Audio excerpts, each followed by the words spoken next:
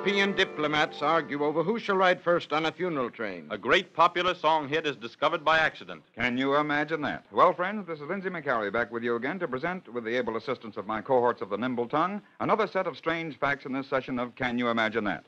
After just a minute and a half, we'll be back, so be with us, won't you?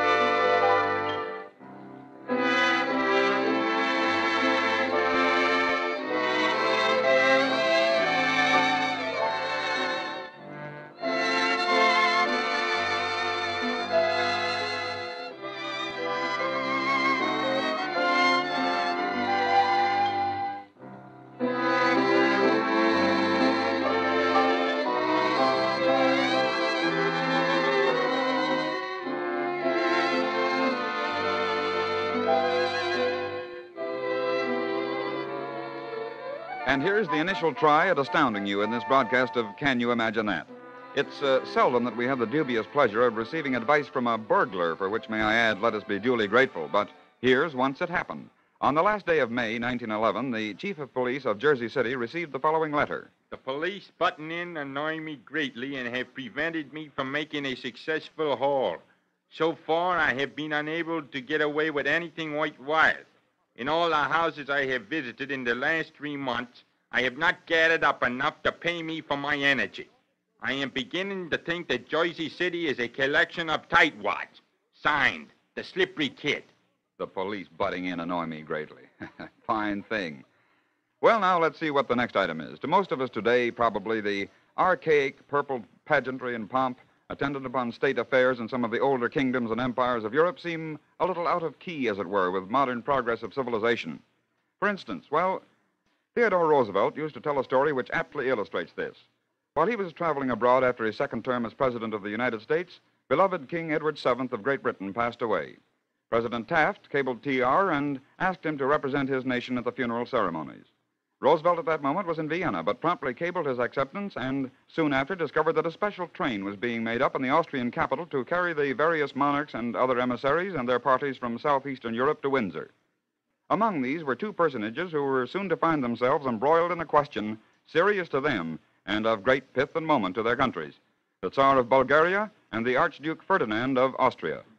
Just as the special train was about to pull out... Pardon me. Are you a member of the party of His Excellency Archduke Ferdinand? I am his special representative. And I hold the same honored position in the entourage of His Imperial Majesty, the Tsar of Bulgaria. Mynheer, your wishes.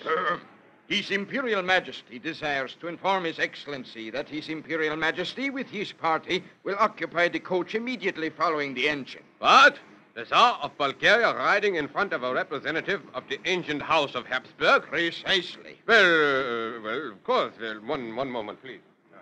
No. You can't do that. Mynheer, you will please inform His Majesty that His Excellency, the Archduke, representing the Emperor of Austria, will occupy the coach immediately following the engine. You insist upon this? Positively. The order of coaches will be, first, the coach of His Excellency, the Archduke.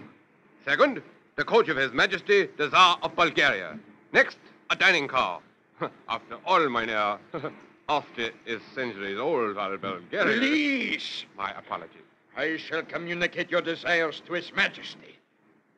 And so Archduke Ferdinand did occupy the first car immediately behind the engine, and as a consequence, the car into which sifted the largest quota of soot and cinders. But this international affair wasn't over yet, not by any means. A few hours later, as the train rolled along over the picturesque countryside, the Archduke became aware of a gnawing sensation in the pit of his stomach. He was hungry. So he dispatched his emissary to the next car to contact the representative of the monarch of the Balkan state. Mynheer. Mynheer, please. You wish to speak with me? Yes, you see, His Excellency, the Archduke, wishes to gain permission of His Majesty to pass through His Majesty's coach on His Excellency's way to the dining car. Wait here, please.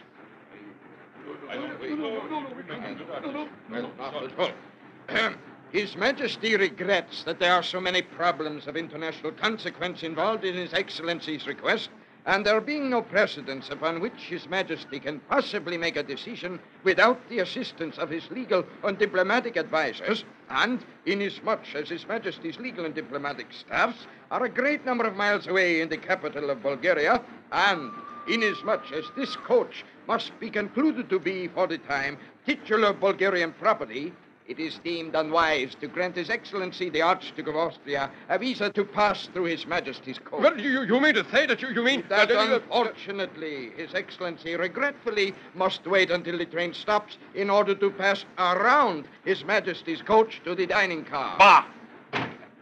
Yes, indeed. And the Archduke of Austria did wait until the train stopped at the next town before he could go around the Bulgarian coach on the station platform and into the dining car. And then, after he had finished his meal, the train was again on its way, and he had to wait in the dining car for another stop so that he could re-enter his own coach next to the engine. Can you imagine that? And we wonder whether or not in the following few years, such incidents as this might not have lost their extreme significance for Ferdinand of Habsburg, particularly on that day in 1914 when he and his wife gazed into the muzzle of a student's revolver at Sarajevo, the revolver that was to end their lives and touch off the tinder of the Great World War. You know, chance remarks have often been the inspiration for some of our most successful popular songs. I'm sure that you've heard of many of them, but I always find it interesting to trace some of these stories down to their original source. Here's one which resulted in the composition of an old-time number you all know. A number of years ago, a young actor named John F. Palmer had just completed the current theatrical season in a tour of the play The Two Orphans, starring Kate Claxton. He returned to his home in the Harlem section of New York City, maintained in his absence by his sister Pauline, to await his next call to the boards. One day, Pauline, in her usual morning routine, went to the door of John's room and, in the midst of a din created by an old-fashioned German band playing nearby, called to her brother. John! John, breakfast is ready. John! John, do you hear me? Breakfast! Oh, dear, that old band. John, breakfast! Just a moment, Pauline. Let the band play on. All right. Let the band play on. Subsequently, John Palmer, satisfied that he'd heard enough band music for the moment, joined his sister at breakfast. As Pauline was clearing away the breakfast dishes, he turned to her brother. John, that remark you made a while ago. Remark? What remark? When you said, let the band play on. Oh, yeah. What about it? That's a good title for a song. Title for a song? What are you talking about? Yes, the band played on. The band played on. That's not bad, sis. Not bad at all. All right, then, get busy. All right, slave driver, give me some paper and a pencil. In a short time, John Palmer had penned the lyrics of a popular song telling the exploits of one Matt Casey, who exhibited the uncontrollable desire to waltz with a certain luxurious strawberry blonde during certain provocative moments while the band played on. Palmer concocted a melody to fit the verses and chorus, but like so many of us whose heads ring with the greatest song of all, he didn't possess the necessary education to place the musical notes on manuscript paper. But with the help of a trap drummer in the orchestra of the old Third Avenue Theater, John finally was able to present his song to a music publisher. A music publisher? I should have said many music publishers, for John Palmer made many futile journeys to publishers' offices trying to sell his song, until at last he abandoned hope of disposing of his masterpiece and turned to writing for the stage. One day, while sitting in the office of a friend, borrowing the use of a typewriter to type a play manuscript, John unconsciously hummed the chorus of his song.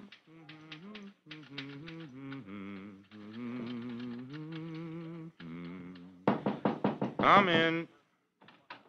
Yes, sir? My name is Ward, Charles B. Ward. Oh, yes, Mr. Ward, of course. I remember seeing you on the stage several times. And your name? John Palmer. Yes. Mr. Palmer, who was humming in here a moment ago? Well, I guess I was. Oh, and what was the name of the song you were humming? Oh, it was a little ditty I wrote some time ago. I never sold it. It was called The Band Played On. The Band Played On. And you never sold it, eh? No, sir. Well, Mr. Palmer, I've recently turned to publishing music on a rather small scale. I like your song. How would you like to sell it to me? Sell it To you? Sure. Let me buy it from you, and I'll publish it. Yes, of course I'll sell it to you. Sure I will. Well, good. Drop over to my office when you're finished here, and we'll talk turkey. And so, because of two elements of chance, John Palmer's chance remark to his sister and his chance humming of his song, he was able to dispose of it to Charles Ward. Ward made several changes in the melody, placing the melodic pattern on the accented notes upward instead of downward as in Palmer's original melody, and thus came to be known as the writer of the song. Yes, it's a great idea to possess tenacity of purpose, courage, ambition, and all the other attributes of normal success. But every once in a while, chance does play a part in winning a goal in the game of life.